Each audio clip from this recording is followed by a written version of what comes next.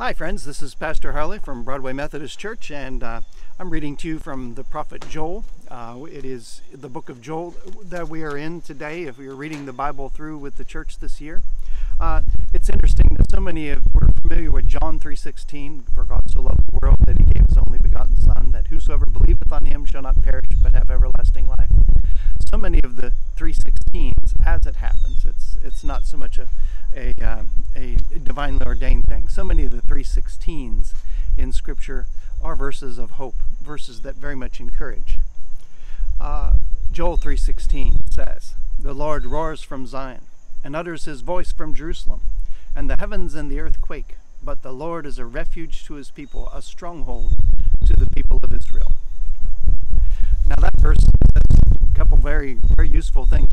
First off, it points out that often we are not in control. We don't feel like we're in control.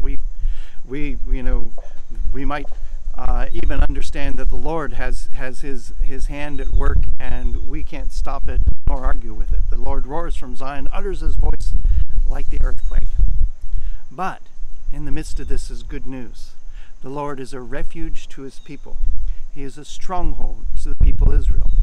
So in the midst of the world that we cannot sometimes understand, we cannot control, the Lord is our refuge and our strength. The Bible says this again and again. Whatever trials, troubles you encounter today, remember that the Lord is your refuge and strength. In the midst of all that the universe can throw at you today, the Lord is your great strength. Be blessed and be confident. Amen.